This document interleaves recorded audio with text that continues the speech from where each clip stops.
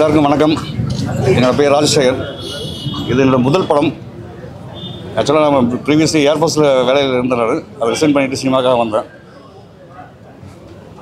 அது நிறைய சிரமங்களுக்கு பின்னால் எல்லோரும் போய் சொல்கிற மாதிரி தான் படம். முதல் படம் எனக்கு நல்லா பண்ணியிருக்கேன், நம்பிக்கையோடு இருக்கேன். கைலாந்தி பேரை நினச்சிட்டு அவங்க பாம்பே இருக்கிற வர முடியல. கைலாந்தி பேரை வந்து விஜித் அடிச்சிருக்காரு. ஆர்கே சுரேஷ் சாரும் வெளியூரில் இருக்கிற வர முடியல. Is the music director. படத்துக்கு பெரிய பக்க படம் தான். Is co director Ranjith. Dharani Reddy பார்த்துருப்பீங்க. அஞ்சலி கேரக்டர் பண்ண திவ்யா காவியா கேரக்டர் நடிச்சிருக்காங்க. Is my friend classmate Sethuraman. படத்தோட கோ டைரக்டர், லைன் ப்ரொடியூசர் எல்லாமே கூட தான். நன்றி. உங்களை சந்திக்கிறதுல சந்தோஷம். பாப்பா அந்த படத்தில் சின்ன கேரக்டர் கைலாந்தியோட பொண்ணாக வந்தாங்க. பட் ரொம்ப நல்லா பண்ணி கூட ரொம்ப ஃப்ரெண்ட்லி ஆகிட்டாங்க.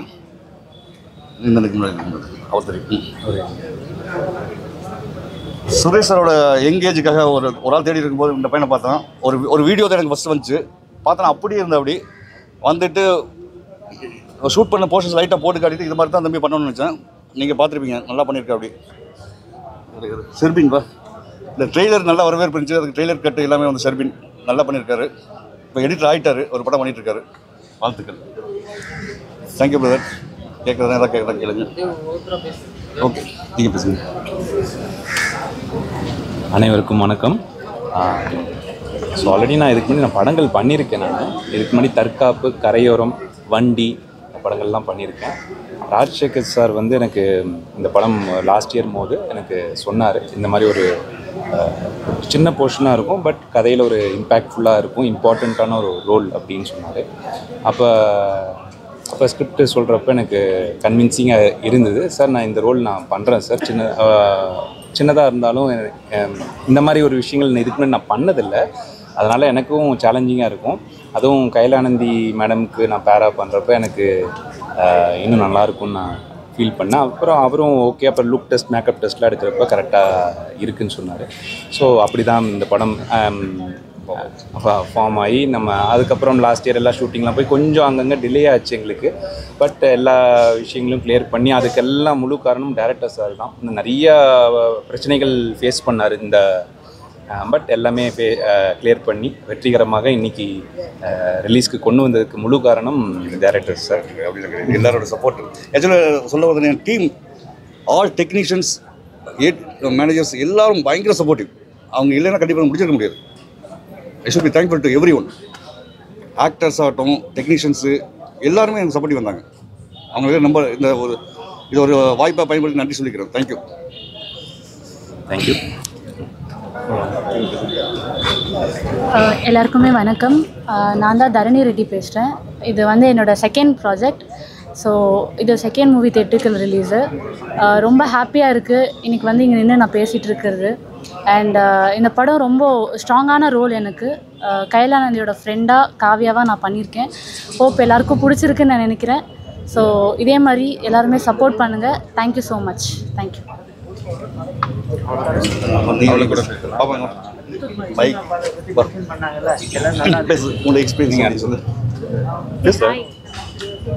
Hi, I am Nakshathra. My name in this movie is Diya. I am acting as Kayal mummy's daughter. Thank you. Thank you.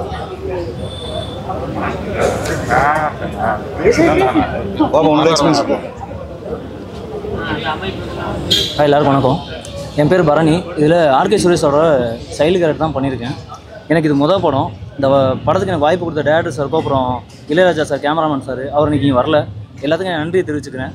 ரொம்ப ரொம்ப நன்றி. எல்லாம் அந்த படத்தை சப்போர்ட் பண்ணுங்கள். Thank you so much. வணக்கம். என் பேர் சுதர்ஷன். நான் இதுக்கு முன்னாடி வந்து பர்மா, என்னோட விளையாடு, அதுக்கப்புறம் லாஸ்ட் இயர் கூட ஒரு கோடை மாற்றம் ஹிஸ்ட்ரி, இந்த வெப் சீரிஸ்க்கெலாம் படங்கள் அண்ட் வெப் சீரிஸ்க்கு மியூசிக் பண்ணியிருக்கேன். இப்போது இந்த ஒயிட் ரோஸ் இதுக்கு வந்து மியூசிக் பண்ணியிருக்கேன். ஸோ காலையிலேருந்து சில நண்பர்களாகட்டும் இல்லை வந்து பொதுமக்களாகட்டும் அவங்க மூலமாக வந்து மியூசிக்கு நல்ல அப்ரிசியேஷன் கிடச்சிட்ருக்கு. அதுக்கு ஃபர்ஸ்ட் ஆஃப் ஆல் வந்து அவ்வளோ ஸ்பேஸ் கொடுத்த டேரக்டருக்கு தான் நான் தேங்க்ஸ் சொல்லணும். ஸோ அண்ட் ஆல்சோ படமும் அதே மாதிரி வந்து மியூசிக்கான ஒரு ஸ்பேஸ் கொடுக்குற மாதிரி ஒரு படமாக அமைஞ்சுது. ஸோ அதனால வந்து லைக் அந்த பேக்ரவுண்ட் ஸ்கோருக்கான ஒரு என்ன சொல்கிறது அந்த ஸ்கோப் நிறையவே இருந்துச்சு நான் இது வரைக்கும் பண்ண எல்லா ஒர்க்ஸை விட. ஸோ அதனால வந்து இதில் எனக்கு ஒரு நல்ல ஒரு பிரேக் த்ரூவாக இது இந்த படம் அமையும்னு நான் நம்புகிறேன். அண்ட் ஆல்சோ இதில் என்ன ஒரு புது எக்ஸ்பீரியன்ஸாக எங்களுக்கு இருந்துச்சுன்னா நாங்கள் ஃபஸ்ட்டே வந்து பேக்ரவுண்ட் ஸ்கோர் முடித்ததுக்கு அப்புறமா நான் ஒரு 3 சாங் பண்ணியிருக்கேன் படத்தில். பேக்ரவுண்ட் ஸ்கோர் லாக் பண்ணதுக்கப்புறம் தான் அந்த 3 பாடல்களுமே வந்து நாங்கள் முடித்தோம். லைக் அதோட வேலைகளே அதுக்கப்புறம் தான் நாங்கள் பண்ண ஆரம்பித்தோம். அந்த பேக்ரவுண்ட் ஸ்கோருக்கு ஏற்ற மாதிரி அந்த படத்தை எந்த விதத்துலையும் பாதிக்காத மாதிரி அந்த பாடல்கள் அமைச்சது தான் ஒரு பெரிய சேலஞ்சாக இருந்துச்சு. அண்ட் ஆல்சோ வைரமுத்து சார் வந்து கவிதைகள் நிறைய பேர் வந்து யூஸ் பண்ணியிருக்காங்க. ஸோ இதில் வந்து நான் லைக் சாரை வந்து ஒரு டைம் தான் லைக் பார்த்தேன். அண்ட் ஆல்சோ அவரோட பாடலை வந்து அப்படியே இறைவான்ற ஒரு அவர் எழுதி வச்ச பாடலை வந்து அப்படியே நான் அந்த வரிகளுக்கு நான் டியூன் கம்போஸ் பண்ணி ஒர்க் பண்ணதும் எனக்கு ஒரு நல்ல எக்ஸ்பீரியன்ஸாக இருந்துச்சு.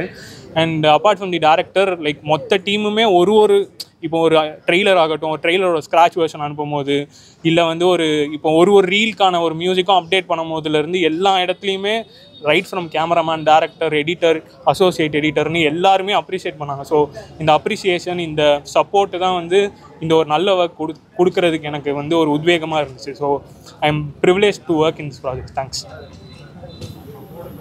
கேள்விகள் கேட்கலாம் சார். சார் டைரக்டர் சார் ஒரு கேள்வி சார். படம் நல்லா சிறப்பாக பண்ணியிருக்கீங்க. எந்த மாதிரியான சிச்சுவேஷன்லையும் பெண்கள் வந்து தைரியமாக செயல் பண்ணணும்னு சொல்லியிருக்கீங்க. ஆமாங்க, வாழ்த்துக்கள். நன்றி. ஆனால் படத்தில் வந்து பொதுவாக தமிழ் படத்தில் வந்து முஸ்லீம் நல்ல தீவிரவாதின்ற ஒரு குற்றச்சாட்டு இருக்கு. உங்கள் படத்துலேயும் அதே மாதிரி முஸ்லீம் பேர் இருக்கிறதுனால ஹீரோ வந்து குற்றவாளி லிஸ்ட்டில் சேர்த்த மாதிரி காட்டுறீங்க. ஒரு விளக்கம் சரியாக சொல்லப்படலையே படத்தில். ஆக்சுவலாக வந்து நான் அப்படி சொல்ல வரல. நான் இந்த கதை வந்து அந்த டேர்னிங் அந்த ஒரு விஷயம் நடக்கிறதால கதை எப்படி மாறும் இந்த விஷயம். ஸோ இதே நான் வந்து ஒரு ஹிந்து பேரை வச்சுருக்கலாம். ஆனால் இப்படி ஒரு முஸ்லீம் கூட பேர் இருக்கிறனால ஈஸியாக அவங்க வந்து மாற்றுறாங்கன்னு தான் சொல்லியிருக்கேன். அது பட் அதுக்கான ஒரு குற்ற உணர்ச்சினால தான் அந்த பாவத்துக்காக தான் ஒரு பரிகாரமாக சொல்லுவாங்க. பாவத்துக்கு பரிகாரமாக தான் அந்த பொண்ணு கஷ்டத்தில் இருக்கும்போது இந்த ஹீரோ அந்த பாசிட்டிவ் அந்த வெற்றிமாறன் அந்த கேரக்டர் வந்து அந்த பொண்ணு எப்படியா சேவ் பண்ணி சேர்க்குறது. ஸோ இதெல்லாம் கதை தான். அது அப்படின்னு நீங்கள் முஸ்லீம் பேர் இருந்தால் குற்றவாளி சேர்த்துறோம் அப்படின்னு எடுத்துக்காதீங்க. அது தவறுது. தீவிரவாதி அப்படி எடுத்துக்காதீங்க, அது தவறுது. கதைக்காக ஒரு மாற்றப்பட்டது. அது ஏற்கனவே இது மாதிரி சம்பவங்கள் நடந்திருக்கு நார்த் இந்தியாவில். அதை வச்சு தான் ரெஃபரன்ஸ் எடுக்கும்போது எப்படி பண்ணலான்னு பார்த்தோம். நார்த் இந்தியாவில் இது மாதிரி ஒரு கேஸ் நடந்திருக்கு. அதை வச்சு தான் டெரைவ் பண்ணியிருக்கேன். ஸோ ஒயிட் ரோஸ்னு ஒரு டைட்டில், ஸோ அதையும் ஒரு சைக்கோ த்ரில்லர், இந்த டைட்டிலுக்கும் இந்த படத்துக்கும் என்ன? ஒயிட் ரோஸ் டைட்டில் கீழே பார்த்தீங்கன்னா இட்ஸ் நியூ பிகினிங்னு இருக்கும். அதாவது அந்த மீனிங்கே ஒயிட் ரோஸ்க்கு மீனிங்கே வந்து நீங்கள் போய் கூகுளில் தேடிங்கன்னா நியூ பிகினிங்னு இருக்கும். ஸோ எங்களுக்கு இது இன்னும் சொல்ல போனோம்னா எங்கள் ஹோல் டீமுக்கு இட்ஸ் நியூ பிகினிங். அந்த படத்தில் பார்த்தீங்கன்னா அது கையில் அந்த ஹீரோயினுக்கு லாஸ்ட்டில் வச்சு லைஃப் நியூ பிகினிங். ஸோ அதனால அந்த டைட்டில் வச்சு அதனால ஸோ உங்கள் லைஃபோட கனெக்ட் ஆகுறதுனால எல்லாருக்குமே கனெக்ட் ஆகுங்க. இட்ஸ் நியூ பிகினிங் தான் ஒயிட் ரோஸ் ஒரு அவங்க எல்லா இடத்துலையும் நியூ பிகினிங்காக தான் ஸ்டார்ட் பண்ணுறாங்க. ஆனால் அவங்களுக்கு திருப்பி பிரச்சனை தான் வந்துட்டு இருக்கு. அதுக்கு பின்னாடி கரெக்டாக ஆகிட்டாங்களா கிளைமேக்ஸ்? இல்லை, ஃபியூச்சர்லேயும் அதான் பிரச்சனையெல்லாம் சந்திக்க போகிறாங்க. ஸோ அது நியூ பிகினிங் இல்லை, அது பார்ட் 2ல சொல்லுவாங்க. பிரச்சனை இருக்கா நல்லா இருக்கா எல்லாருக்கும் பார்ப்போம். ஹீரோயினை வந்து மதம் மாறி கல்யாணம் பண்ணதுனால தான் அவங்க அப்பா வந்து அந்த மாதிரி வெரைட்டி இருக்கிறாங்க. அவங்க மதம் மாறல, அவங்க ஆமாம் வேற ஒரு மத கல்யாணம் பண்ணியிருக்காங்க. அதனால் அவங்க அப்பா பொண்ணை ஒதுக்கிட்டார். ஏன் அந்த பொண்ணு முன்னாடி அவங்க அப்பாட்ட பிரச்சனை புருஷன் இறந்த பின்னாடி அப்பா கிட்ட போகிறா. அவங்க அப்பா அந்த பொண்ணை ஏற்றுருந்தாருன்னா கதையை மாறி இருக்கும், சேஃபாக இருந்திருப்பா. ஏற்றுக்கல, அதனால் இவ்வளோ பிரச்சனை சந்திக்க வேண்டியது. அதுவும் ஒரு பாயிண்ட். அதாவது இன்னொரு விஷயம் என்னென்னா, லாஸ்ட்டில் அந்த சின்ன ஒரு சீனில் வந்து போஸ்ட் கிளைமேக்ஸ் ஒரு சீன் வச்சுருப்பேன். எது நடந்தாலும் நம்பிக்கை இழக்காமல் நம்ம வந்து போயிட்டே இருக்கணும். அது ஒரு மெசேஜாக எல்லாரும் சொல்லணும் தான் அந்த சீனை வச்சது. செகண்ட் ஹீரோயினுக்கு அவங்க செத்ததுக்கான ஒரு ஃபுல் டெஃபினேஷனே இருந்தா மாதிரி இல்லையே. எப்படி செத்தான்? திடீர்னு சூசைட் அட்டம் பண்ணிட்டாங்க. அது ஆக்சுவலாக வந்து அது இன்டெரக்டாக தான் சொல்லியிருப்பேன் நான். அந்த சீனுக்கு முன்னாடி அந்த பொண்ணு திடீர்னு தற்கொலை முயற்சி பண்ணிட்டான்னு சொல்லும்போது அந்த பையன் ஒரு வருவான். அது ஒரு ஹிட்டராக போட்டோம் அப்படின்னு அப்படி வச்சுட்டோம். அங்கேருந்தே ஆமாம், அவன் தான் கொலை பண்ணாங்கிறது இன்டெரக்டாக சொல்லுவார். அது சொன்னால் அது காட்டிடும் நல்லா இருக்காது. ஸோ அதனால் அப்படி வந்து அதே மாதிரி ஃப்ரெண்டு வந்து அதுக்கு நீ எந்த தொழில் பண்ணலான்னும் போது எவ்வளோ இருக்கும்போது எதுக்கு அந்த தொழிலுக்கு அனுப்பணும்? ஒரு நல்ல ஃப்ரெண்டாக இருந்தால் அப்படி அனுப்ப மாட்டாங்க. இல்லை, அது சொல்லுவாங்க. இப்போ வந்து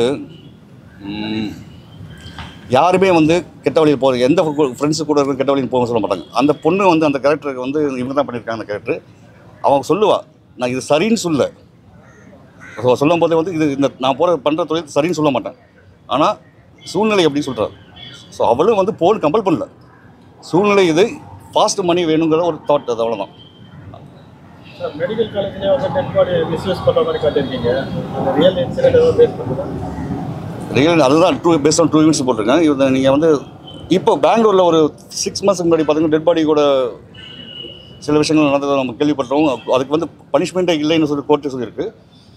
இது நான் இந்த ஆக்சுவலாக இந்த படம் உருவானதுக்கு காரணமே மார்ச்சரியில் இது மாதிரி விஷயம் நடக்குது. என்னோட ஃப்ரெண்டோட அக்கா ஒரு டாக்டர் இருக்காங்க.